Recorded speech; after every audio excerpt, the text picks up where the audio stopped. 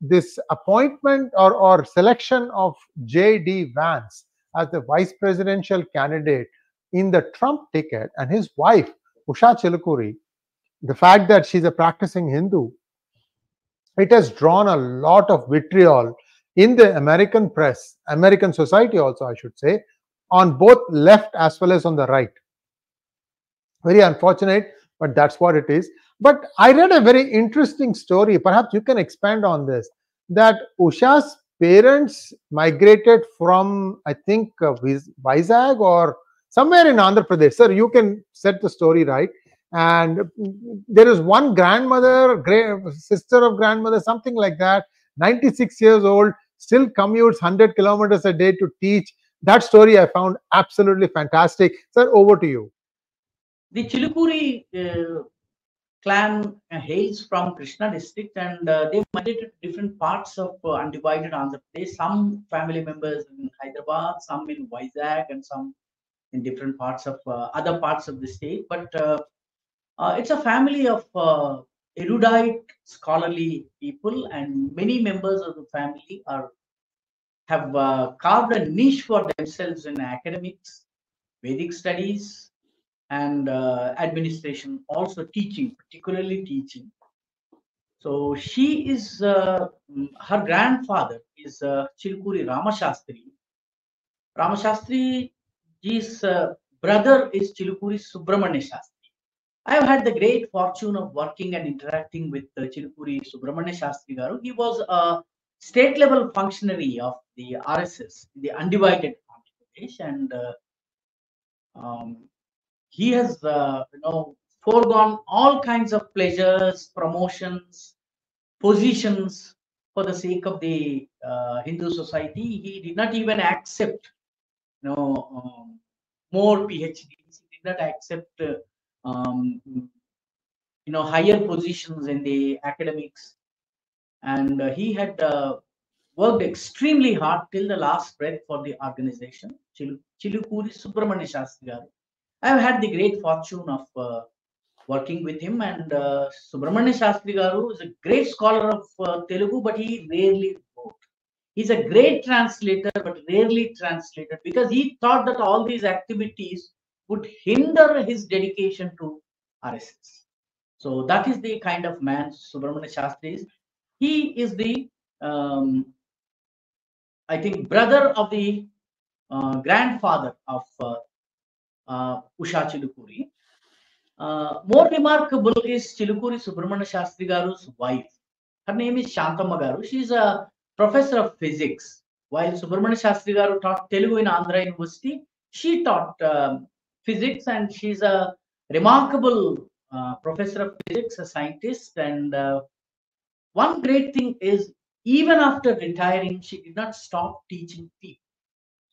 So she's 96. She's all of 96 now, but still she goes to a college which is about 100 kilometers away. Every morning she leaves home at 7 o'clock, reaches the college by about, say, 9:30 or 10 o'clock, takes one or two classes, and then is available to the students to solve their problems, to address their issues, and then teaches the weaker students. And by evening she comes back, and she's undergoing this rigor at the age of 96. She's fairly active for 96, and she has not taken a leave. That's what I know.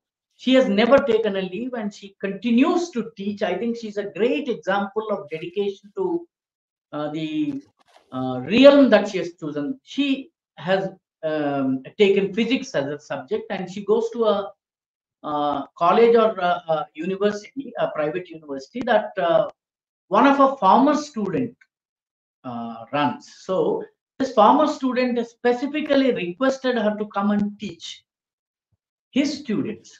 So she goes every week, and her dedication to teaching has been covered in Telugu media extensively over the years. I think at least 2 or 3 years ago, Inadu covered it, and a lot of newspapers covered it.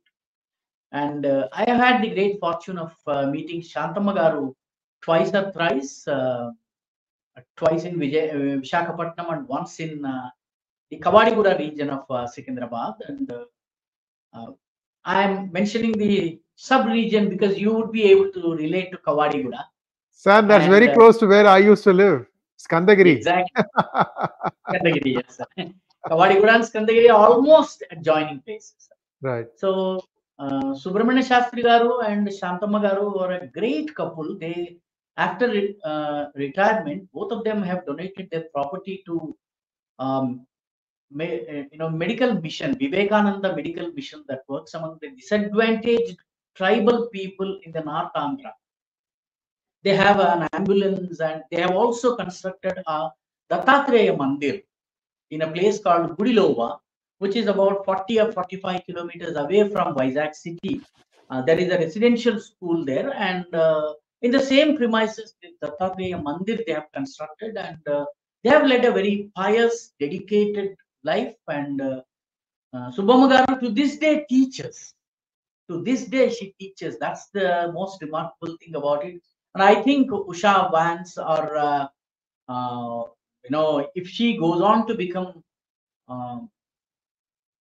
the vice president, the lady vice president of the US, I think it's not an honor to Shantamma Garu, but actually being Shantamma Garu's granddaughter is an honor for Usha Vance. That's how I look at it. Yes, indeed, sir. And J.D. Vance certainly is a very promising politician. If you listen to him talk, he's a very good speaker, very good speaker. I've seen some of his speeches. So that is a strong. His recent speech is a very hard-hitting one, where he said the first nuclear-armed Islamic country is not going to be Iran or Pakistan; it's going to be Britain. He said. After the victory of Labour. It's a very hard-hitting statement and a very plain-speaking kind of a statement. So we'll see how this plays out. In fact, Biden is down with COVID, so he's out of campaigning for a few days. So people are grumbling a lot that this is critical time and this guy goes and gets COVID. What can you do? I mean, God says that you shall get COVID, he gets COVID. So we'll wait and see how that plays out. So thank you so much for recollecting memories of Usha Chilukuri's grand aunt. And we wish everyone the best. I think it doesn't matter who wins. The first lady, or the second lady, I should say, of United States is going to be Indian origin. Indian origin. And what is surprising to me is that there is no opposition to Kamala Harris. Yeah. But there is opposition to the Indian origin wife of Vance. Yes. Well, these are all sleight of hand. You know, this is all lies. You know that. These people don't even hide it anymore. That is the real sad part. So anyway, that investigation is coming along. It is looking like it was a deliberate attempt. So we'll have to wait and see. I don't want to pass judgment at this point of time.